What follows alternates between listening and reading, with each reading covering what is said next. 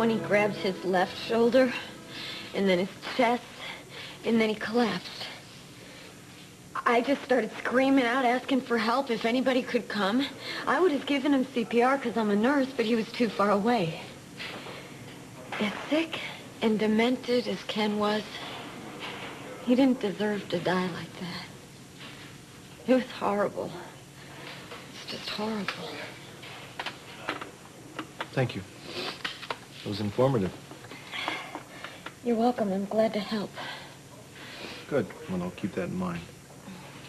Is there anything else? No, I think that's it for the moment. I'm just real exhausted and overwhelmed by all of this. I think I'm going to run around home. Thank you. Oh, don't forget your purse. Oh, I'm sorry. What a klutz, huh? No, that's okay. Accidents happen. Yeah. There you go.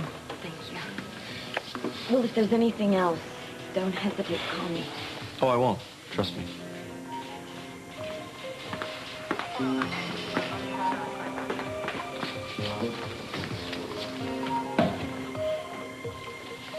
So what do you make of all this?